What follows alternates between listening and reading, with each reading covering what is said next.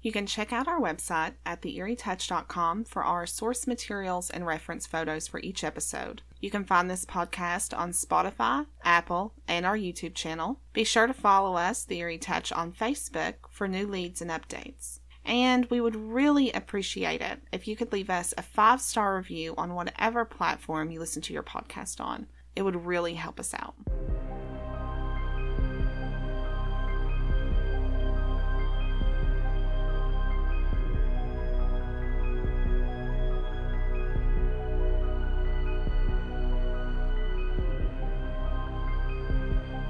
Hey y'all, I'm your host Gabrielle. And I'm Kayla.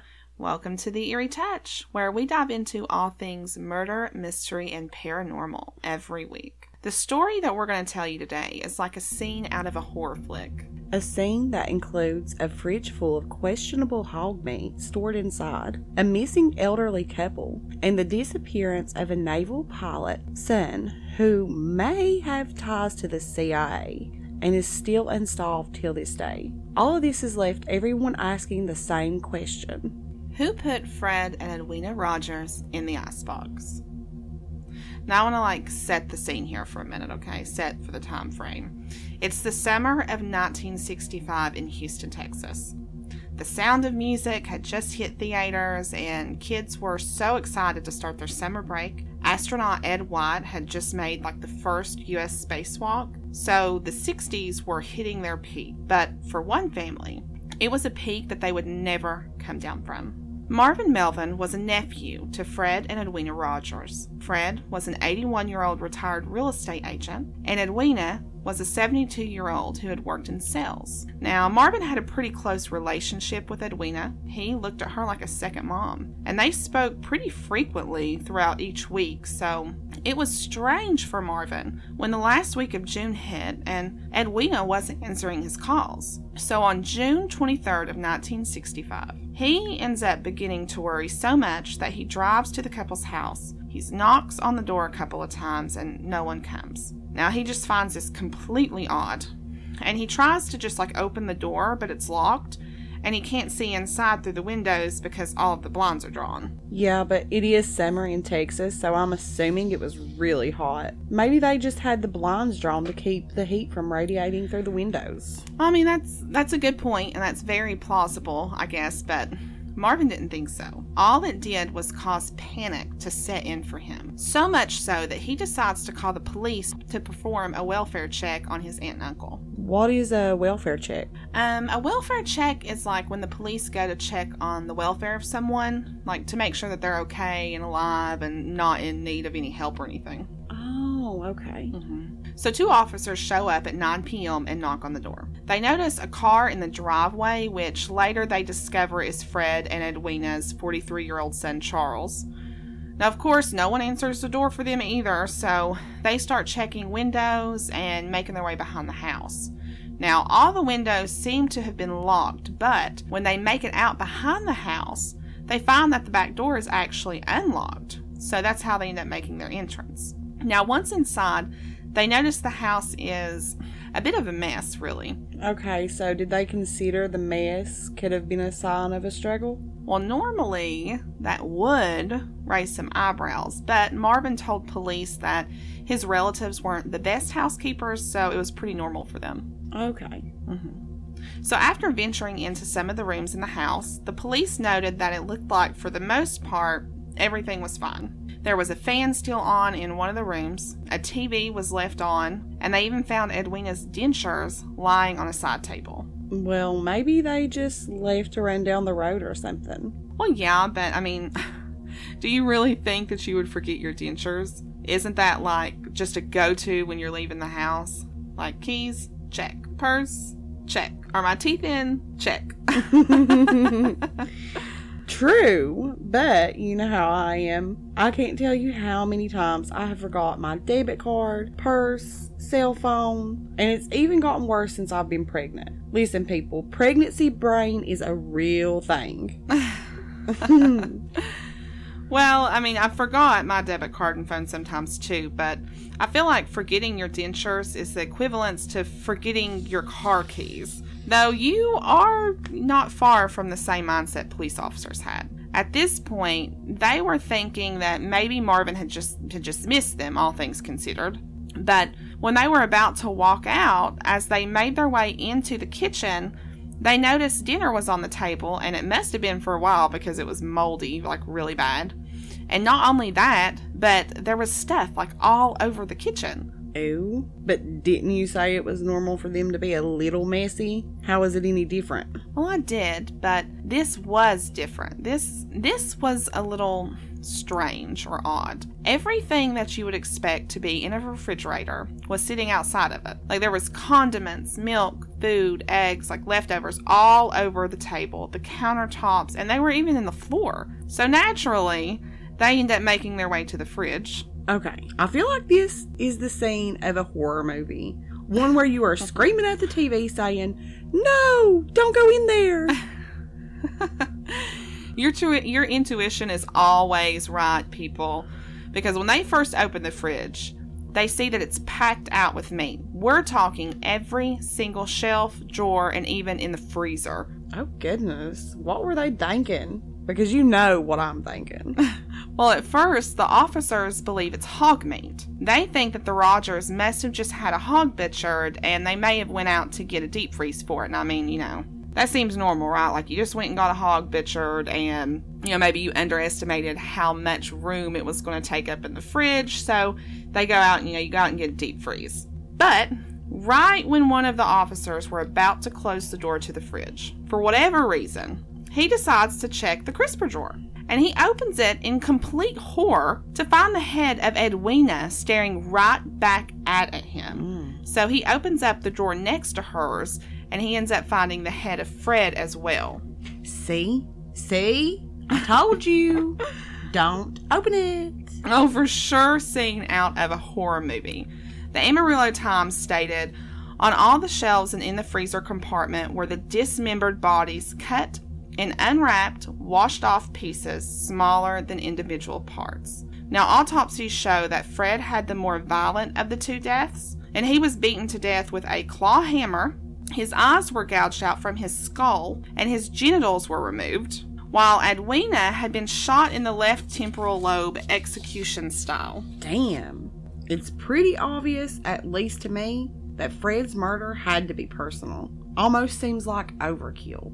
I mean, that's a lot of hatred for somebody, while Edwina seems to have been quick, like all of the hate and energy was drained out on Fred. Oh, I agree. I think that we can at least say it's obvious who the main target was. So now, the house has become a crime scene, and that very house was abnormally clean. They couldn't see any traces of blood or anything until they looked a little closer and was actually able to find traces of blood in the bathtub and the floor in the bathroom. It was determined that the bodies were drained and dismembered here, and investigators also noted that the toilet and pipes were stopped up. So some of the investigators actually end up crawling underneath the house and dismantle some pipes to figure out what was going on. And when they do, boy, were they surprised, people. Blood and organs end up gushing out of the pipes. Ooh, that makes me so sick to my stomach just imagining it. Did it drop on them?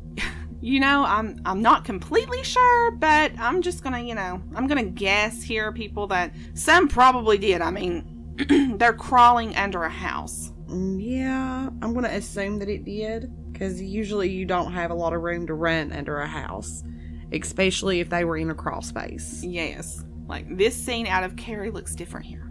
Definitely. Oh, okay, so a .22 caliber pistol was discovered on a nightstand with the bullets, and tests come back positive for it being the gun that was used against Edwina.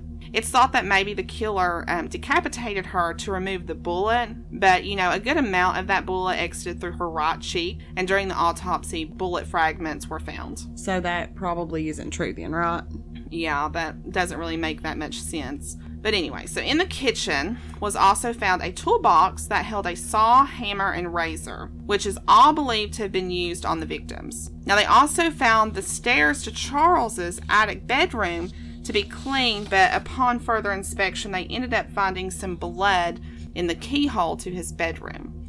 In his room, officers accounted for a hot plate, kettle, and a collection of ham radios. What in the world is a ham radio? Listen, girl, I was just as bamboozled as you. Like, at first, I literally thought that these were radios in the shape of a ham. Like, yeah, I know. I'm an idiot. Now, if you're like us, and you didn't really know or you don't know what a ham radio is, it's a radio that's usually used for non-commercial type of messaging, like wireless experimentation, self-training, private recreation, and it's also used for emergency communication. And actually, since 1912, you have to have a license to have one, or at least you're supposed to, because of radio waves and how they're generated. So basically, because of safety, you need a license. But I'm going to assume those were used in the military too, weren't they? Yes, they are. Now, also in Charles's room, they find a bucket with bloody clothes and a raincoat, which they later believe he wore to dismember the bodies. So now, Charles has become their number one suspect. So it's not looking very good for Charles at this point. And you've yet to mention, where is he? Where the hell is Charles? Where has he been this whole time? Like, has police even got to question him? Well, see, that's the thing. That is the million-dollar question that no one knows the answer to. What do you mean no one knows the answer to? No one knows where he is? Yep, and they still to this day don't know where he is. You see, let me give you a little bit on Charles. A little backstory here. Charles Frederick Rogers was 43 years old. He was highly intelligent and had an interest, obviously, in ham radios. He was a pilot in World War II and also served in the Office of Naval Intelligence. He spoke 7 different languages, and he even had a bachelor's degree in nuclear physics. What a resume. Oh, and I'm not even finished yet. It was said that he worked within the CIA or had some sort of relationship with them. When he was discharged from the Navy, he had worked for a Shell Oil Company for a little bit, where he was I'm going to butcher this word because I told myself I was going to Google it to figure out how to pronounce it, but obviously I forgot. So, a seismologist, which are... Seismologist? Yeah, I can't say it either. But anyway. Yeah, like basically, they're like Earth scientists pretty much. And his boss described him as saying that he had the IQ level of a genius. Okay, so I get it. He was super duper smart and a naval man, which I'm going to stretch out on a limb here and say this is where his apparent love for ham radios came from. Bingo. I would say that you're onto something there. And in the 1950s, it was even said that he was involved in the Civil Air Patrol, where he met David Fury, a man who would later be involved in the plot to assassinate JFK. After 9 years of working for the Shell Oil Company, though, he just got up and quit one day with no explanation whatsoever. And it's when he's making this decision, he ends up moving in with his parents. Do they know why? Like, was his parents getting sick or something? I mean, I'm sure he made really good money. You would think him being a grown man, he would want to live in his own place. Oh yeah, and things are fuzzy about that. Some accounts say that Charles actually owned half of his parents' house, and he paid off half their mortgage. Another version is that it was actually his home, and that Fred and Edwina were having money trouble, so they needed to live with him. Ah, see, that would make sense. Because if I had the money, like he did especially, I would want to help my parents if they needed it. Oh yeah, I would too. So when Charles moves in, his personality ends up shifting. He becomes a loner and somewhat of a recluse. The findings in his room ultimately back that up too. I mean, police think that the hot plate and kettle kind of foreshadowed that he probably stayed in his room the most that he could. His bathroom was right beside of his bedroom, and they even found notes between Charles and his parents. It said they didn't even talk to each other hardly, and that they rarely saw him. They would just pass notes back and forth underneath the door if they needed to talk. And I just think that is so weird. Oh, okay. So in the rare instance that he would have to speak to someone, everyone said that he would only speak to his mom.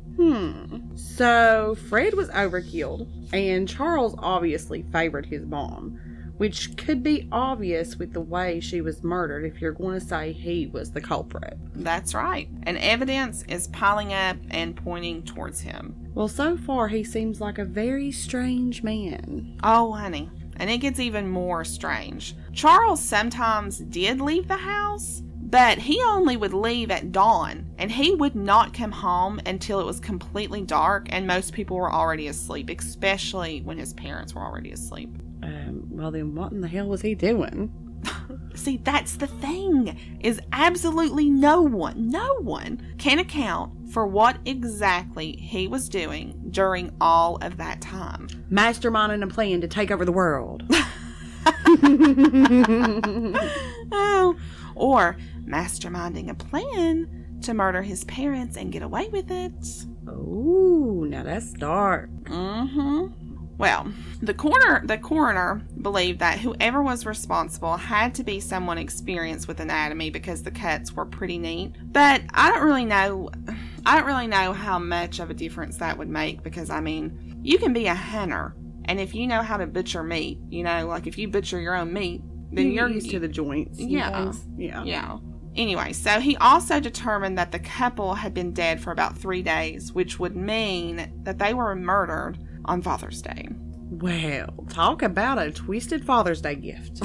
You ain't lying. Naturally, there was this huge manhunt for Charles that went on after the discovery of the bodies. Some neighbors were shocked to have even found out that Fred and Edwina had a son because he was never seen and hadn't ever been spoke about with them. Like, who doesn't talk about their children with their neighbors in some shape, way, or form? Okay, now hear me out. For one, we just said he never came out of his room. He was even passing notes to his parents to communicate with them. Yeah. And if you weren't really close to your neighbors, then why would you bring up a kid that's locked up in their room 90% of the time? Well, yeah. Yeah, but I mean, you would just think, though, that after living there for years, that at some point they would have mentioned it. I mean, the neighbors and people that lived in the community said that Fred and Edwina were very involved in that little community. Okay, I will give you that it's weird that they never seen Charles, but do you talk to all of your neighbors? Well, no. Exactly. I'm just saying, is it weird to a degree? Yes. Can I understand how or why it wouldn't have been brought up? Also, yes. Well, I guess, but I still think it's really weird. So, what about Charles? I know earlier you said he was never found, but did they ever find a clue or a trace of him? Nope, not at all. But they did find some red flags. You see, while they were trying to track Charles, they discovered that in the past, he had applied to some jobs under false names, and they had a god-awful time trying to find his pilot license, because when they did end up finding it, it was under a different name. So it's obvious now that something was definitely going on. Oh, most definitely. Do they know why, though? Well, not necessarily, but I'll touch on that one in a minute. Now, searching for him went on for a while until a judge actually had him legally declared dead in July of 1975 so they could have the estate probated. Well, what do they want with the estate?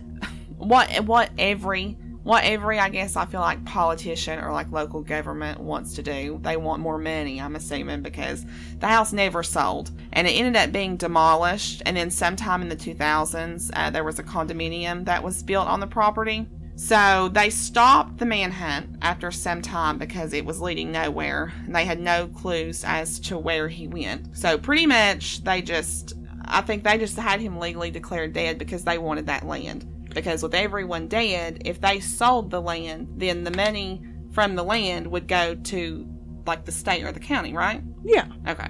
Yeah. Okay. But what happens if he wasn't the murderer? Is it too crazy to think that maybe he was a victim as well? I don't think it's too crazy to think that, but I don't think that the investigators spent too much time dwelling on the what if of that scenario. The amount of evidence that they had against him was just too overpowering to dismiss, and when questions went unanswered, theories arose. In 1992, John P. Craig and Philip Rogers wrote a book about Charles called The Man on the Grassy Knoll. Now, both authors worked as investigators for the National Intelligence Service Bureau, and they claim that Charles was actually a CIA agent until the mid-1980s. Well, if he was, that could explain why he had so many different aliases. I mean, doesn't the CIA agent train to leave no trace? You would think so. The authors even go so far as to link him to the assassination of JFK. Wow. They accuse him of impersonating Lee Harvey Oswald in Mexico City and bring up the fact that he was accused of being one of the three tramps, along with Charles Harrelson and Chauncey Holt, who were arrested in Dealey Plaza after the assassination. And their reasoning as to why he murdered his parents were because they knew too much on him, that they had been listening in on his super secret CIA agent phone calls. Wait, what? Would the CIA really be that ignorant to have contacted him on his home telephone number like that? Wouldn't you think they had a more personal and direct way of talking to him? Like maybe through those ham radios? Exactly. That's what I was leaning towards too, girlfriend. More so, at least, than the landline. But The Man on the Grassy Knoll has been heavily criticized because of their lack of sources and that it was just blatantly fictionalized. So they couldn't back anything up that they were speculating. Apparently so. Anyway, so Craig and Philip aren't the only ones who have wrote books expressing their opinions. In 1977, forensic accountant Hugh Gardner and his wife Martha wrote a tell-all book, The Icebox Murders. Now, they too claim that maybe the CIA had something to do with all of this, but they don't think that he was an agent. They think that he just had dealings with the CIA. Martha and Hugh speculate that Charles murdered his parents because they were abusive to him and had been for years. They state that Fred and Edwina had been frauding Charles, that they were forging his name on loans and land deeds, and they even try to claim that Fred was an active gambler in debt and had been stealing huge sums of money from his son. And because of his super powerful friends in the CIA and military, he was able to flee and disappear to Mexico. So, it seems like both books have similarities in their opinions. Is there any truth to back them up, though? Well, somewhat, yeah. The couple didn't seem to have a ton of money, so it is plausible that Charles may have lived with his parents to help them. It's also true that he didn't get along with his father, you see. It's hardly ever mentioned anywhere online. I actually couldn't find this brought up in hardly any news articles from back in the day about Charles having a sister. Whoa, wait. He had a sister? So where was she during all this? Was she ever questioned? Well, unfortunately, she hadn't been around in some time. Betty Rogers hadn't been with them since 1929. In 1929, the Rogers were actually on a family vacation with some other friends of theirs when a deer runs out in front of the car. Now, Fred, angry or frightened, we don't really know, but one of the two, he screams at the driver, which causes the driver to wreck the vehicle. Now, Betty ends up passing away in the accident. Other members of the Roger family claim that Charles always blamed his father for the death of his sister, and their relationship was never the same after that. So this could be where the hatred of Fred comes from, and Edwina was just somehow caught in the middle of her son and her husband. Oh, that's so sad, but insightful. This could be the proof that we need to pin it on Charles. Fred was not only murdered passionately, but having his genitals removed and his eyes gouged out show a more sadistic and deeply rooted hatred for this man. As Edwina being a more quick and what I would hope painless murder, he showed more mercy for his mother, it seems like. Yeah, that's what I was thinking too. I mean, I can understand wanting to blame your father for the death of your sister, but I don't think murder was the answer to their problems. He could have simply just moved away and never spoke to them again. Okay, murder is never really the answer, and it's hard to understand why someone would feel like they only had the option to kill to find a way out. But it happens all the time. That it does. Now, there's no hard evidence to back up that he was in or working with the CIA, but then again, if you were involved or with the CIA, would there be any evidence? Because I don't think so. I don't think so either. I mean, that's the whole point of being in the Secret Service, is to be a secret. Obviously. On another weird note, though, Edwina's brother paid the funeral expense for both her and her husband. Okay, but why is that weird? Well, that's not. But what's weird is that their tombstone has no birth or death dates, nor any names on it. All it says is Rogers, and we do have a picture of it up on our website if you want to check it out, along with some of the crime scene photos and pictures of everybody that's involved. But anyways, so there's no names or anything, but they buried in the same plot together along with their daughter, Betty. Okay, now that is a little weird, but hear me out on this one. What if Edwina's brother didn't put any names on the tombstone in case Charles was to come back and try to do something with the bodies again? I mean, he did take the time to brutally chop them up, and they were dismembered. Maybe he was afraid of what Charles might do. If he was the murderer, is there a possibility that he was meaning to come back since the fan and TV was left on? He may have tried to come back and saw police and the house taped off, so he just ran because his original plan was totally thrown off. I know it's far-fetched. It's something you should think about. Oh no. Like that could be a really good one, actually. But I mean, you would think that Charles knew where his sister was buried already, so. Well, yeah, that's true. And they usually put where you're laid to rest in your obituary. Yeah, but now the returning part, now I could believe that one. I mean, a lot of murderers usually return to the scene, so who knows what Charles really had in store for them afterwards. It's just something to ponder. And that is exactly what the world has been left to do. Ponder. There has been no arrest made in the murder of Fred and Edwina Rogers. There has been no other suspects other than Charles named. So we are left with two questions after all of these years. Where the hell is Charles Rogers? And who put Fred and Edwina Rogers in the icebox? Again, I'm your host, Gabrielle. And I'm Kayla. We'll talk next week.